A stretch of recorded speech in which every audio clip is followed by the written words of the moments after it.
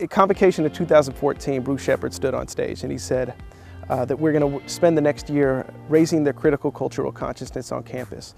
As a result, the President's Task Force really took it upon ourselves to really delve into that and say, what does that actually look like, and how do we lean on our own talents here on campus to address that issue?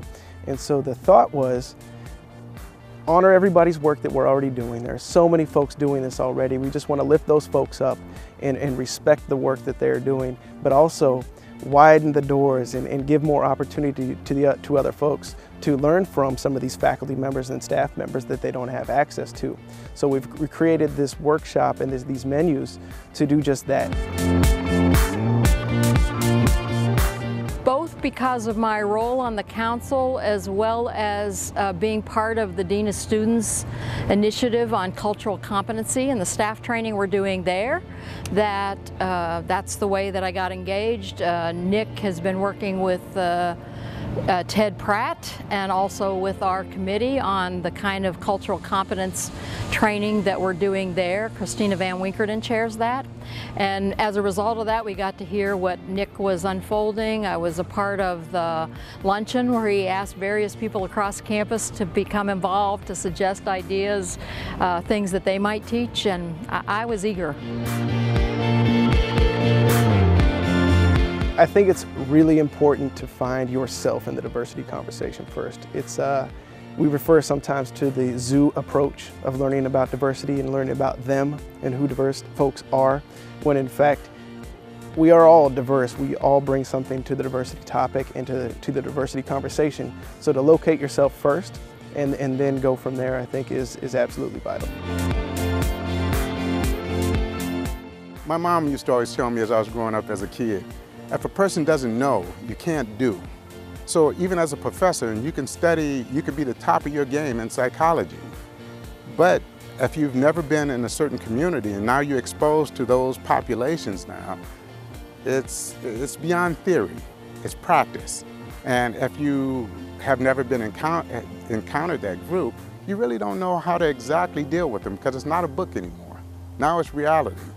So by us presenting this as a day-to-day reality for faculty, staff, and students, we better prepare people for that. Well, I guess if you don't stick your foot in the water, you would never know. But we're all human beings, and all of our lives do matter. And when we're indifferent to other human beings, when we're insensitive to the concerns and the lives of other human beings, we're dehumanizing them.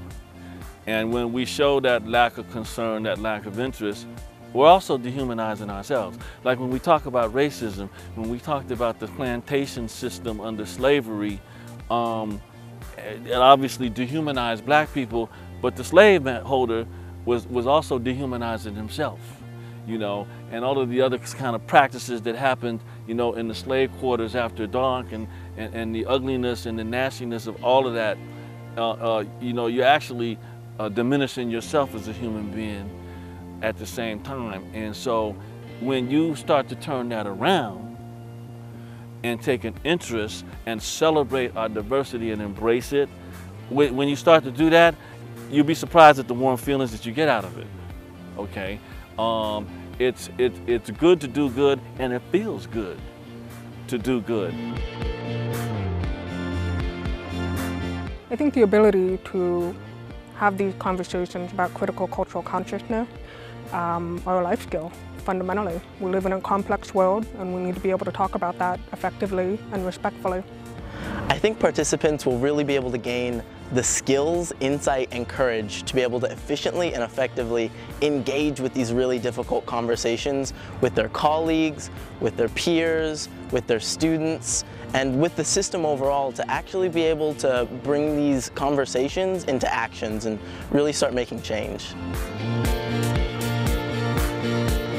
When you look at the fourth concept in the learning process through the Campus Equity and Inclusion Forum, and this call to action, I think a lot of us have things that we could learn from others. There are so many folks on campus who are doing things so well, and we haven't always had the forum to get together and learn from each other. So whether it's learning to add diversity into your curriculum, or to supervise in a way or evaluate an employee in a way that enhances diversity and inclusion on campus, I think those things are really going to come together through these workshops.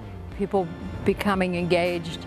And this is something that has happened for me and continues to happen, is that they get a passion for this kind of learning, and it's lifelong. You're never done with it. You get to continue to learn, and so it's passionate that way. And then secondly, that it fuels you to want to make positive change. The main thing that they're going to get is, how can I transform my classroom climate or my work climate in a way that it integrates everyone, not just one group, but it integrates everyone. It actually teaches people how to build community. And I believe that in order for us to really get it together and learn how to work with people of different races, different sexual orientation, religion, and so forth, we have to first learn, how do we build a community with each other? And I believe that every workshop that's going to be presented is going to teach us how to actually do that. I'm getting passionate, man. It's a juicy topic for me. I think this is going to have a significant impact.